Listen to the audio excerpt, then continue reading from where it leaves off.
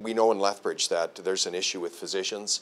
Look, there's a number of things we need to do. Number one, we need to ensure that we have enough regional incentives, rural remote incentives, and that they're applied in the right regions so that we can attract and retain physicians. Out of Calgary and Edmonton, a lot of our physicians like to stay in our larger centers.